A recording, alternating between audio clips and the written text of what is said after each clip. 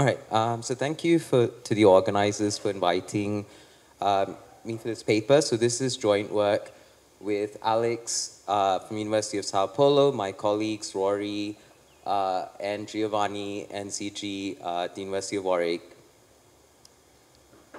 Okay, so as we know, there's an extensive literature on FX interventions, and a number of presenters today have already gone in detail. And a less explored channel is the role of intermediary constraints.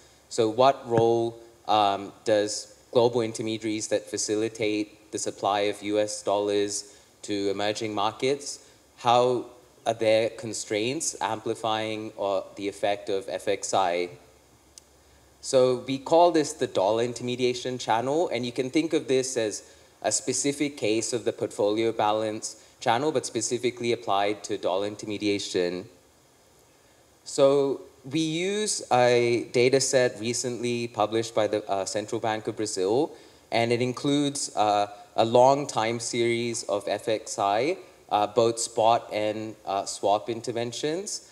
And we want to test the dollar intermediation channel by looking both at the spot rate and also CIP deviations. And we also show that our results are consistent with a simple model of FXI where you have financial frictions in dollar intermediation. Okay, so just to motivate the paper, there are a number of interventions in the data set. Just honing in on one intervention on August 27th, there are a couple of interventions. There's one in the morning, which is an expected spot sale. And we call these interventions expected because the actual announcement of this was the night before. So generally expected interventions are announced the evening before they actually intervene in the market. And this intervention was for 550 USD million. And so here you find that while it had some impact on appreciating the real, then the real started to depreciate again. And then the central bank was concerned about the real being overvalued, and then they have an unexpected spot sale.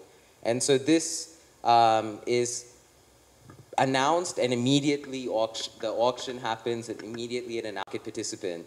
And this was also of a similar amount, but we find that there's a more persistent appreciation of the real following the unexpected spot sale. So this is important in our identification, where we differentiate between expected spot sales and unexpected spot sales in our analysis. So the research questions are, firstly, how does FXI impact spot rates? So obviously there's a large literature doing event studies on the spot rate, and so our main contribution here is thinking about how the effectiveness of FXI changes with intermediary constraints. And we also look at CIP deviations, and CIP deviations is used as a proxy for the scarcity of USD funding. So if we think that it's alleviating intermediary constraints, we should find that the absolute level of CIP deviation should reduce following the intervention. And this is still work in progress, but we are also interested in thinking about the signaling versus portfolio balance channel. So there's a large literature trying to assess whether portfolio balance is what matters or signaling. And the dollar intermediation channel is principally a portfolio balance channel. Okay, so for spot rates, we find there are effects of unanticipated spot sales, and so sale of USD reserves in the spot market is more effective than swap sales, so selling USD and then repurchasing USD at the maturity of the swap contract. So we also find a difference between spot and swap FXI. For cross-border funding, we obviously don't have an observable for that, but our proxy for cross-border funding is looking at CIP deviations, and we find that, again, the sell interventions do reduce the magnitude of CIP deviations, and that is essentially improving the efficiency of obtaining dollar funding in FX markets. And we find that these are more effective in periods of tight intermediary constraints, which again is in line with this scarcity of dollar intermediation. And so when intermediation is constrained, then FXI has more effect. Okay, so there's a large literature, and so many of you have contributed to this in this room. I would say that our main contributions are doing intraday identification using this new Brazil data set, which goes quite a long sample from 1999 to the present. And we are essentially testing this dollar intermediation channel by showing the effectiveness of FXI with varying intermediary constraints. And there are many literatures that we contribute to, so both the event study literature, there are also a number of papers in Brazil. Papers today have discussed the theory of FXI, and there's also CIP in emerging markets as well. Okay, so just to motivate the framework, we have a simple model. It's effectively based on the Gabex majority, so we're not innovating too much for the model. So we have the US as the home, Brazil as the foreign in our framework. Consumption is a function of non-tradables, home and foreign goods. And we also have this nice tractability from Gabex majority, where essentially the imports and exports are given by these parameters in the utility function as well, or in the consumption function. And then Euler equations are given as follows. So we have an intermediary that essentially is doing a type of carry trade. So they are essentially, think of them as being short in USD and then long in the foreign currency, which is the real in this model. However, they face an incentive compatibility constraint, and this gamma coefficient is a measure of risk-bearing capacity. So a high gamma would essentially mean that there's more intermediary constraints in this model. So there's essentially, you have incentive to run away with funds when gamma is high. And so you can think of gamma being in infinity as this essentially, so low gamma implies high capacity. So I should, sorry, just to rephrase. So low gamma is essentially the UIP case, but high gamma approaches financial autarky, right? So if you have a very high gamma, that's essentially an inefficient intermediary, and there's tight intermediary constraints. And so this is the dollar intermediation by the intermediary. So this is essentially the net supply of dollars by the intermediary, and it's essentially a function of this UIP wedge. So following their framework, we have essentially these balance of payment constraints in period 0 and period 1. And here we have this FXI variable, which is essentially, we classify that as a sell of USD by the Brazilian central bank. And we allow for a swap agreement. So if they sell USD at period 0, so the central bank is selling USD in period 0, then they buy it back in period 1. But we allow for two types of interventions. So if eta equals 0 and there's no buyback, then it's just a spot sale of USD.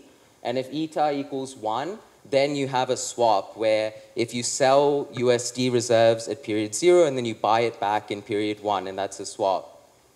And these are exchange rates based on whether it's a spot FXI or swap FXI.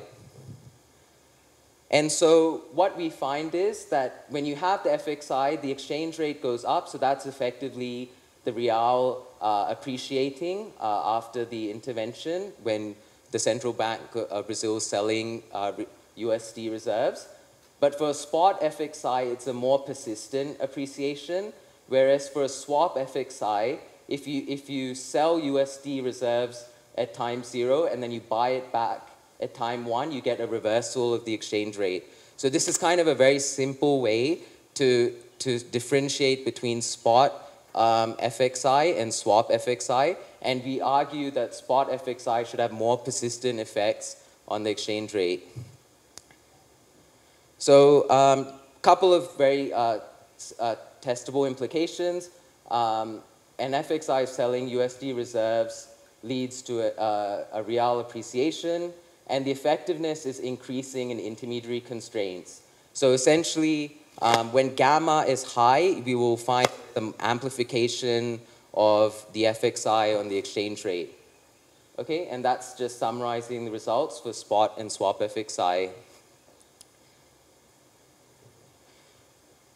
The effects on CIP, so here we obviously in this framework we have a UIP variable, but if we assume forward market efficiency, we can essentially link the UIP wedge to a CIP wedge.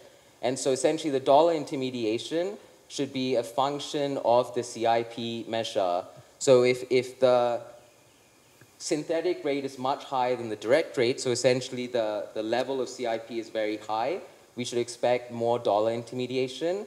And so the question is that when you have FXI, that should reduce the amount of dollar intermediation by the intermediaries, and that should lower the level of CIP.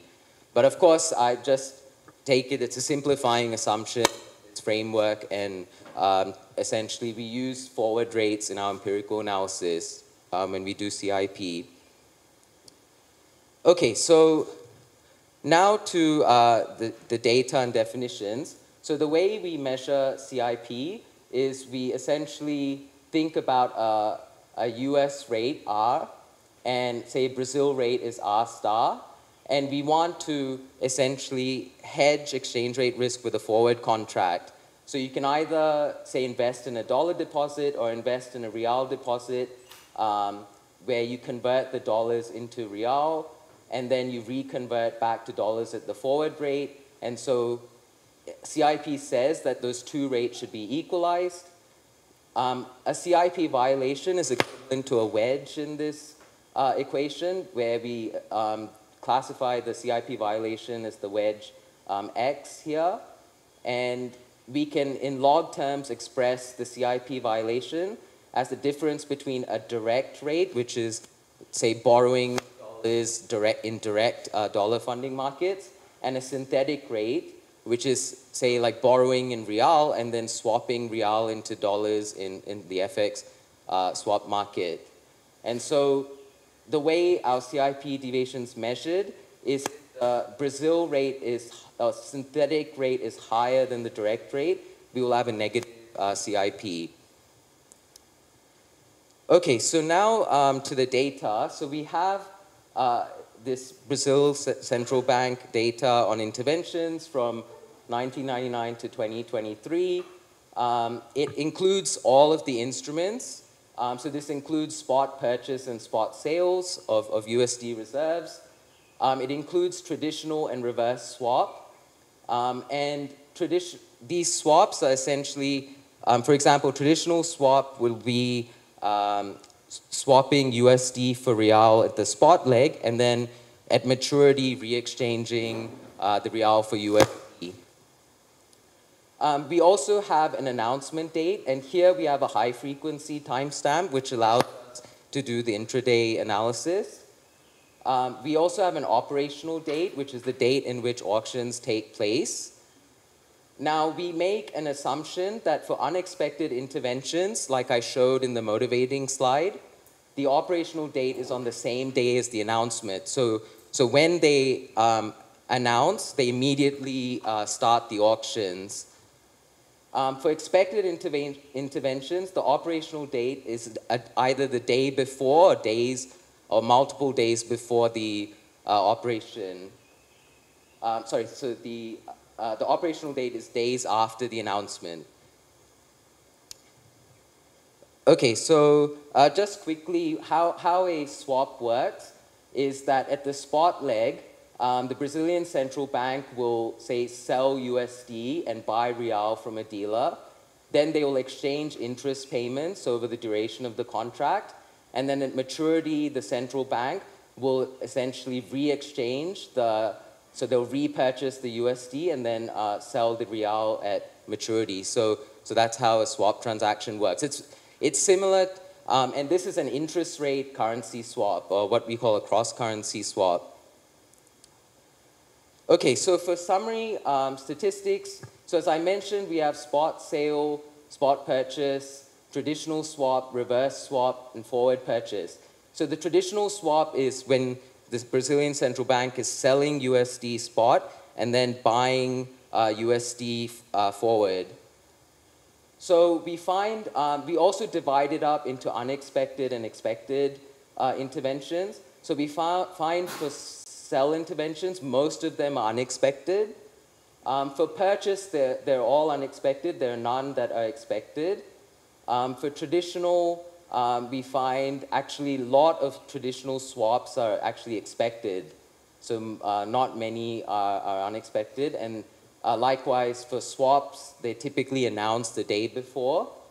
And forward purchase is actually quite limited in our data set. So we'll be mainly focusing on the spot and traditional swap for analysis. So this is a time series of the interventions. So I just plot this for unexpected, but you get a similar plot when you look at expected interventions as well. So you find there's actually a lot of spot purchase interventions in the 2000s, but the spot sales start occurring towards the end of our sample. So we have a lot of spot sales that start happening around 2019. And traditional swaps happen in a number of periods as well, so in the 2010s. So we have some additional data. So we use, to get intraday data on spot and forward, we use Thomson Reuters. So we have 5-minute interval quotes for the real USD rate. For interest rates, we have daily. We are currently working on expanding our data to include high-frequency interest rates as well. And we also have a measure of intermediary constraints. And the main measure that we use, and which I'll show today, is the intermediary capital risk factor from Hay, Kelly, and Manella. And we also have a number of controls. One of the key controls is controlling for credit risk. And so we have essentially these credit spreads between sort of emerging market index and government bond index, for example. Okay, so just to be clear on the exchange rate quote, so our exchange rate will be expressed as units of real per USD. So an increase is a real depreciation. So I just want to be clear on our notation when we go into the results. So an increase is a real depreciation, and a decrease will be a real appreciation. So these are our CIP deviations. We have it from 1 month to 1 year. Essentially, these deviations are negative, and it's important. The direction is important because a negative basis means that the synthetic rate is higher than the direct rate. So essentially, there is a net cost of converting real to USD in using FX swap markets. And so this negative basis suggests there is some relative scarcity of obtaining dollars in cross-border markets. Okay, so here's our specification. So we use a local projections method where we look at the T plus H horizon of this, the outcome variable and regress it on our intervention instrument. So we use the amount of the intervention for that specific instrument. And we have a dummy for same day because it's an intraday. We use hourly frequency for our analysis. So that means we also want to control for whether the effects are happening intraday or the day after. Okay, and we also have a number of controls, both daily and high frequency. So daily includes measures for credit risks, the VIX, intermediary constraints, and so on. And we also have high-frequency controls, which are lags of the outcome variable and bid-ask spreads as well.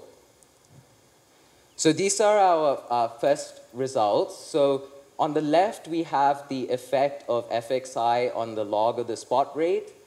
So these are spot sales of USD reserves. And so we find that 1 billion spot sale of USD reserves leads to approximately close to a 2% appreciation of the real. So the negative coefficients here essentially correspond to a real appreciation. Okay, so that's what we expect, that the spot sell of USD reserves leads to real appreciation. For traditional swap is when the central bank sells real at the spot leg, but then repurchases, sorry, they sell USD at the spot leg, but repurchase USD at maturity. But these swaps have very short-term effect, and also the magnitude is much smaller, right? So here it's about 0.1% within the hour, but then we don't really see any significant effects for the swap. So now we look at CIP deviations. So here we find there is this positive impact on CIP, but I should be clear that when we looked at CIP is measured negative in this data. So the fact that we find positive coefficients means that it's becoming less negative. So essentially there's an alleviating of the intermediary constraints. So that's what we would expect if it's a dollar intermediation channel and it's essentially reducing the need for intermediaries to supply dollars in the market when you have an FXI. And so that should essentially lower the, that should reduce the scarcity of dollar funding, and that's consistent with our results. Again, for the traditional swap, we don't find a lot of effect when we, in this baseline specification, but I'll now show you a specification where we do find effects for traditional swaps as well. So what we're going to do is we're going to interact our FXI variables, so the amount of interventions. We're going to interact it with this dummy HKM variable, and this dummy will capture periods of tight and tight intermediary constraints. So essentially, if this value takes 1, we have essentially a period of tight intermediary constraints, and then if it's 0, it's a slack intermediary constraints. And so we want to essentially test whether FXI or the effectiveness of FXI varies with intermediary constraints. And this is our results. So here, the bottom 50% corresponds to periods when the dealer capital is low and global intermediaries are constrained.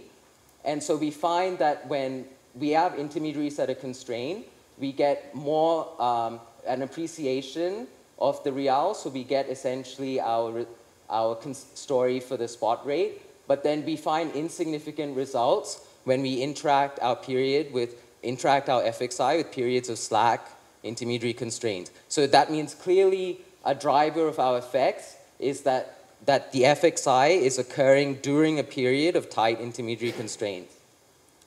And what's nice is that this story can also reconcile some of our findings for the swap FXI.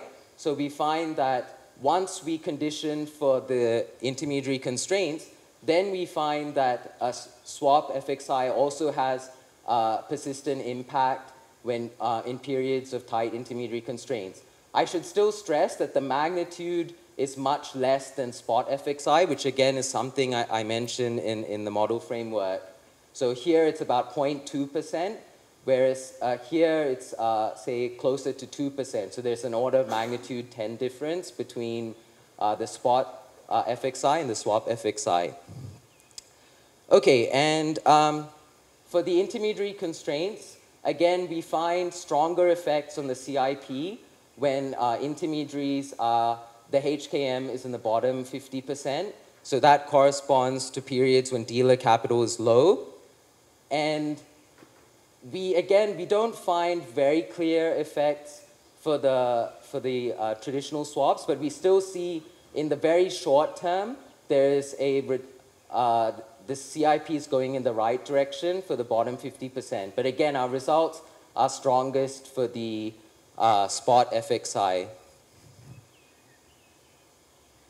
So we have a few robustness tests. So I focused principally on the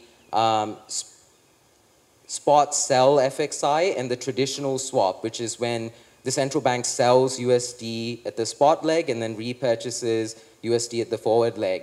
But of course, you can also have spot purchases and reverse swaps.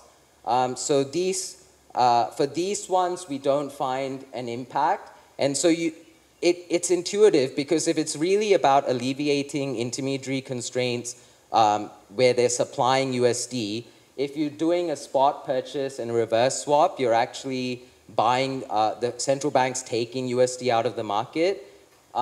So it must be that in the periods where they're doing spot purchases, there's no really need for USD funding at that point in time.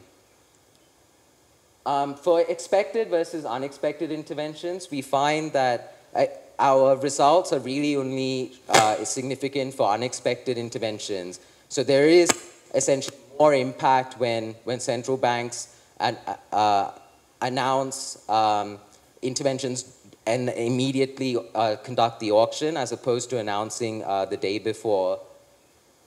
We also look at alternative measures of intermediary constraints. So of course, like the VIX absolute level of CIP violations, and we also find similar patterns. So a work in progress that I just wanted to highlight is also thinking about this tension between signaling and portfolio balance. And so a lot of what we have done so far is evidence for the portfolio balance channel, right? So there's some kind of inelastic supply of dollars by intermediaries. When the central bank comes in and sells USD, they essentially alleviate that constraint, and that has price effects. But signaling is also another channel that's quite prominent in the literature, and that's the idea that if you have USD sales, that could signal higher interest rates in the future in order to maintain the strength of the currency. Our preliminary findings at the high frequencies, there's no interest rate response. And I think part of it is also sterilization, as Sarah mentioned in the previous presentation. At low frequency, it's a bit tricky, and I think that a lot of the interest rate parts start being dependent on kind of the state of the economy as well. So we're not very clear whether there's a signaling channel, but it could be there's signaling conditional on certain periods, right? So if you have a lot of, like a really strong USD and there's a very tight intermediary constraints, there would be more likely to have an interest rate path consistent with the signaling channel. So just to conclude, we analyzed the high frequency effects of the Brazilian Central Bank's FXI on both spot rates and CIP. We find that the unanticipated sales have the most effect. They narrow CIP deviations.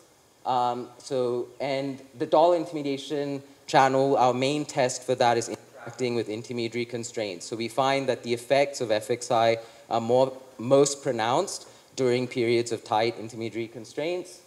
And we also find preliminary evidence there's not much signaling of monetary policy going on at the high frequency.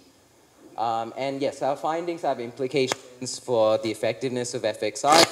So the unanticipated spot sales tend to have the most effect, and also how FXI could be more useful in periods of tight intermediary constraints. Thank you.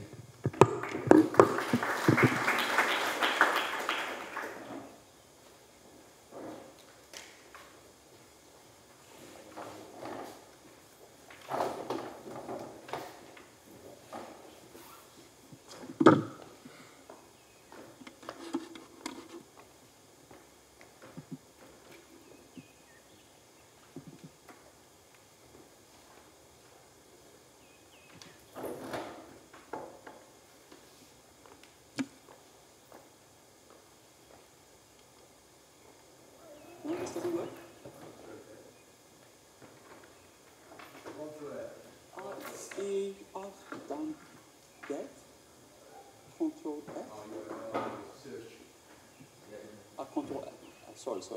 Apologies. And it now works. Okay.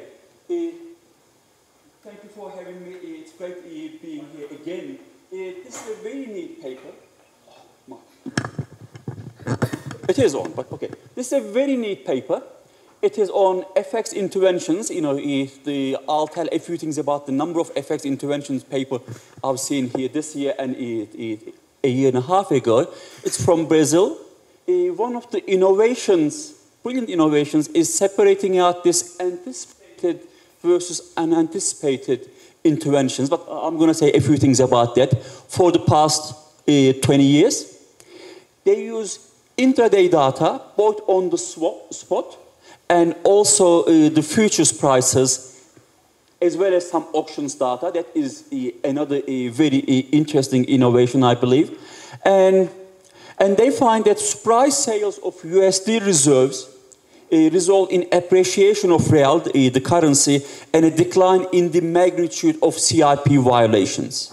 And this is consistent with dollar liquidity provision, reducing the relative cost of borrowing USD via FX forward swap markets and improving efficiency. That is the conclusion that they make, and they argue that intermediary constraints do matter.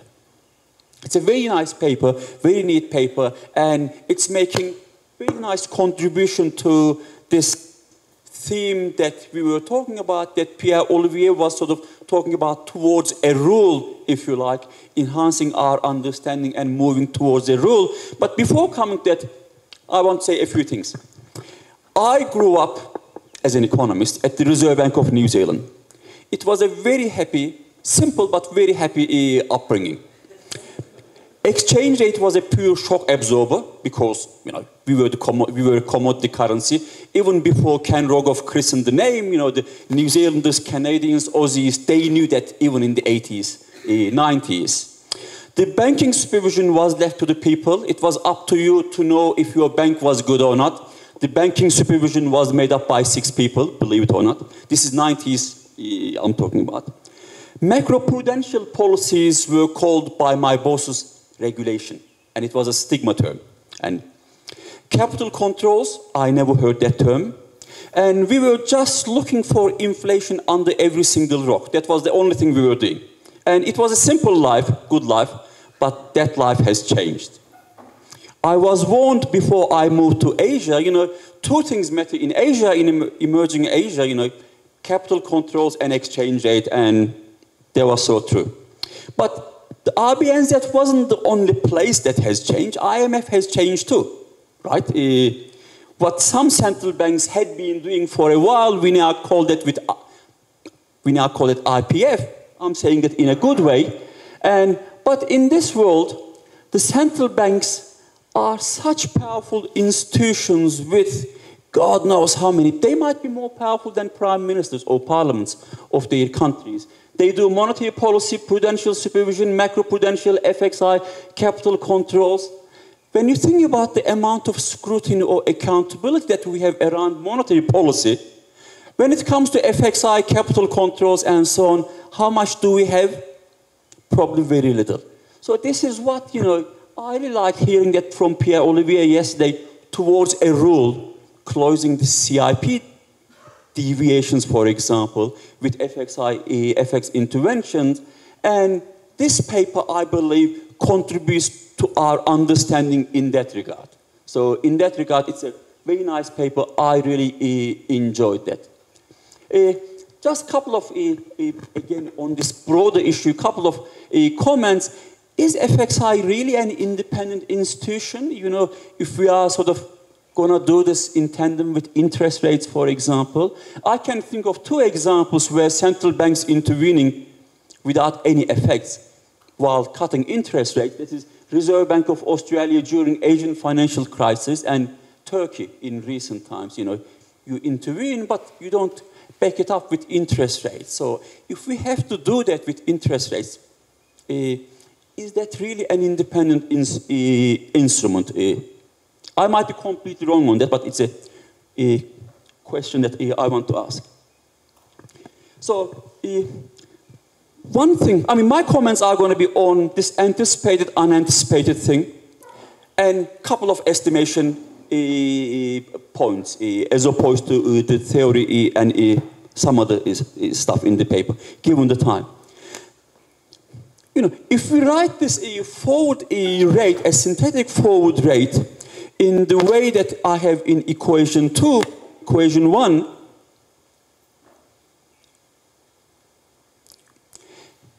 and if we sort of let our subscript L be the interest rate on a longer term bond, we can write this synthetic forward or N-year forward rate in terms of the change in the long-term forward rate, which is the term in red, and the change in the yield curve, which is the term in blue. This is, you know, Jeffrey Williamson from Davis, the commodities futures market scholar, in his term, or in his language, spot forward schedule, if you like. You know, this is the way I think about these kind of things. And in that world, different types of shocks or news, including FXI, will have different effects on these variables, you know, the near-term end, spot, and the forward end. If the spot exchange rate responds more to news, which can be FXI in this case, than the longer-term interest rate differential, the forward rate shifts in response to news, or changes in yield curve are presented as a twist around a longer-term forward. So if you like, you know, if the economic news is, say, the discovery of oil, the schedule would move in a parallel way, or in the case of a monetary tightening, for example, it would be a twist. So this is the way I think about it. But these different types of things, movements, would mean something different in terms of their economic intuition. Okay? Why do these matter? Because this matters in terms of how we estimate them, how people estimate them. Apart from this, except this Faust et al., Faust, Rogers Wright in JME in 2007, the literature estimates the effects separately. Faust et al. Is the only one that estimates them jointly, and I believe there are good reasons to estimate them jointly. One, potentially it improves the efficiency of estimates because the errors in your 3 spot, forward, and CIP deviations, they will be probably correlated, right? Although doing this in a local projection would be very complicated. Second, the relative size of these coefficients are important, or is important. Do exchange rate responds by a similar amount to news, or FXI, as I said earlier, as long-term bond yields? The relative size of the response is therefore direct measure of the response of forward exchange rate to the intervention that we are making. So this joint estimation, I believe, can give us some additional information in terms of interpreting that schedule. So this unanticipated intervention, I'm a bit, okay, it's probably my fault. It's definitely not paper's fault. When we see that on August 27th, second intervention that was unanticipated, that is the outcome variable that probably had some kind of expectations about how much central bank might be intervening following what they saw earlier in the day. We know how much central bank intervened, $500 million, say, but did the markets expect something different, more? Therefore, the outcome over there might not necessarily be in response to $500 million, the unexpected component for which we have nothing. So I am wondering if these are really, truly expected and unexpected components. Another comment, Dimitri mentioned a couple of structural estimations, the need for currency demand. I wonder if this is one place where IO-type structural estimation, given the amount of auctions data that you have, this is one place that one could utilize that IO-type structural estimation, because those guys see these things as a product, and there is a market structure, and I'm going to estimate demand curve. And because it is structural, then one can do a lot of great counterfactuals. And one example of that is Hortaçlu McAdams' paper, but these models are becoming more and more popular in macro, especially financial markets. But as far as I know, in exchange rates, there is no application of these models. Some minor models, just out of curiosity, what happens to other currency pairs, i.e. real, Canadian dollar, real, euro? Do they respond and what they mean? Just out of curiosity. Monetary policy, we talked about that. The final minor econometric comment is issue people discuss a lot these days in terms of these local projections is the controls. This is very similar to an older paper by Josh Angrist on the controls in the two-stage least squares, the first stage of that. And some people are using, when you have too many controls, people are using machine learning, and they find that one can get a lot of mileage out of that. Anyway, just to conclude, this really was a very neat paper. As I said, it really adds to our knowledge and understanding of CIP deviations, FX interventions, and that's all. And thank you very much for having me.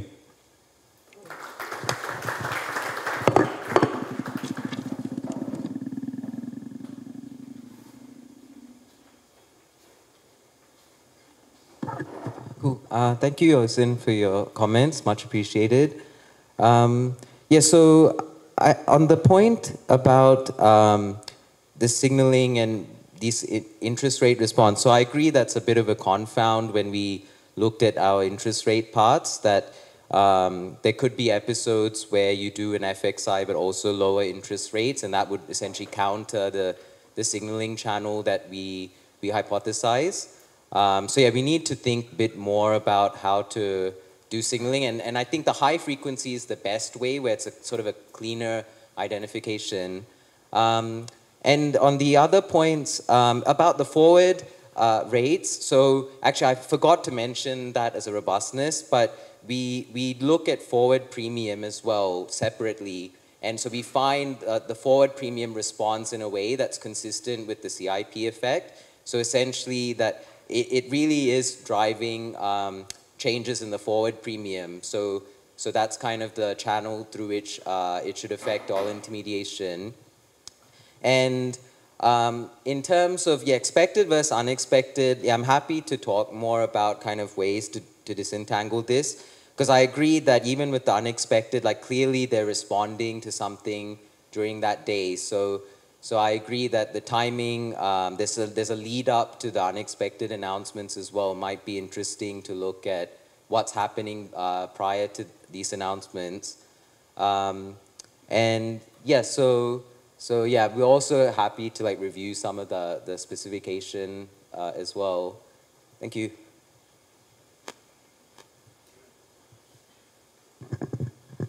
Thanks so much. Very interesting paper. I'm looking forward to reading the first draft when it's out. More like a comment than a question. I'm not sure if you're aware of this paper by Eugenio Cerruti and Hanan Chu. I probably mispronounced the names. They have a paper on CIP deviations in emerging markets. Mm-hmm. And what they find is they differentiate between onshore and offshore markets, FX markets. And they find that onshore markets are usually more insulated from global risk, whereas offshore markets are more exposed to risk. And I was wondering, I mean, if I remember correctly, Brazil has an active onshore market and an offshore market. I guess most of your contracts are in the onshore market, which I think is bigger, but it would be interesting to see whether, you know, there's also intervention in the offshore market, and if so, what does the central bank respond to, other than intermediaries' risk-bearing capacity, their balance sheet constraints. And on that note, so Cerruti and Xu, they also use this He, Kelly, Manella measure, but they focus only on FX primary dealers. So I think Kelly Manella uses like all 50 primary dealers, but they focus only on the FX one. So you may want to narrow that to see if your results remain robust to that. Thank you. That's great. Just quick response. Yeah. So I'm happy to check out this onshore versus offshore. So we use non-deliverable forwards, and so I'm also not sure about whether that's onshore. I think it might be offshore actually, but I think it's interesting to compare the two, and I'll also check this alternative HKM measure as well. So very interesting, and I understand that the main contribution is empirical, but one theoretical question, because I'm just curious, you showed these results, the differences between spot market interventions and swap, right? And you had, it looked like permanent effect on the exchange rate if you do spot market intervention, which is very surprising. So is it because that they just take currency away from the market and never give it back? Because it was a two-period model, right? And you had depreciation in both periods, which kind of violates countries' budget constraints. So it seems like I can only imagine that if they kind of destroy, they take this money away, this currency away, and they kind of destroy it. Otherwise, yes. It seems surprising.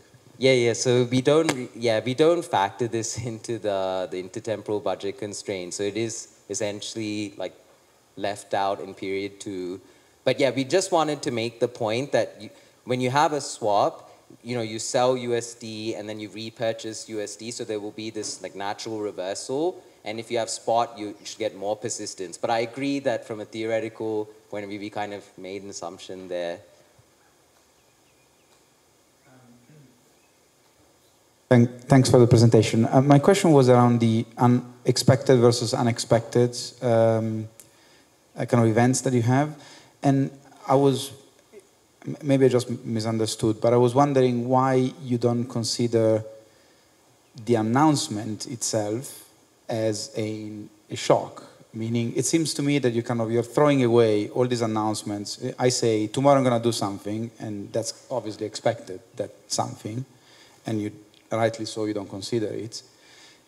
But why not using the fact that I'm saying, tomorrow I'm going to do something to do identification? I would expect if there is only 1 day delay, given that the FX market is traded 24/7 and it's very liquid and it's forward-looking enough, so that you should have meaningful variation around those announcements. I would think that it would be you should be able to find something there. And I think this is important because, as far as I understand, most of the interventions are done on derivatives rather than spots, while as a byproduct of your approach, you end up with a sample that is dominated by spots and very little derivative interventions. And so when you compare spot and derivatives interventions, I'm wondering how much this kind of sample selection that you're effectively doing matters for the results that you find. Thank you. Right, so that's a good point. So the expected interventions in our data set, they always have the announcement that typically the day before, and it always gives a timestamp of like 6 p.m. And so because markets close, we find that it's difficult to use the announcement timestamp of the previous evening. But we still looked at expected on the day of the operation, like from the beginning of trading hours, and we find no real effects. But yeah, it's just hard to use the announcement timestamp for when it's at end of day.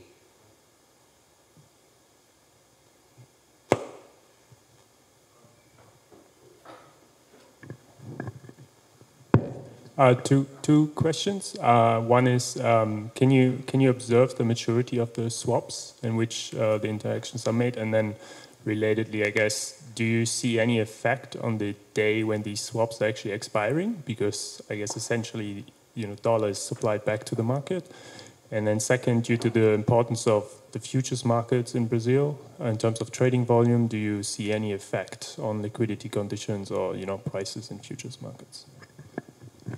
Thank you. So yes, we can do analysis. We're still working on kind of looking at biometric. Yeah, it's an interesting idea to look at when you have expiring of contracts as well, which we haven't done. And we can also look at kind of volume in futures trading as well.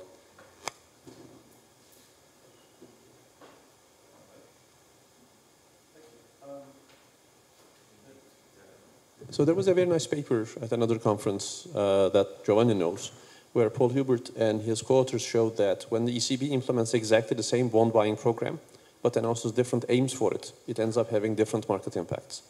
Now, I think that's relevant here in that, when you were thinking, when you first said, whether there would be a monetary policy signaling, I was thinking, why on earth would there be, right? This is a clear FX intervention for FX purposes. But that's the world that I'm living in these days. Now, and to me, naturally, you don't find this. But if this were to happen, say, in Japan during the zero lower bound, and the Bank of Japan was intervening in the FX market, with the implication that this actually is their way of trying to do expansionary monetary policy, that I am sure would have monetary policy signaling effects, very much like QE had effects on, a commitment device for monetary policy. So I think that result probably is not a generalizable result, in that in Brazil, people took it to be separate from general monetary policy stance, FX intervention, just to stabilize the FX market purposes. But it doesn't mean that if some other central bank or the Central Bank of Brazil at some other time did a similar intervention, it would also have the same flavor. And I think that's a consequential thing to think about generalizing this result. Thank you.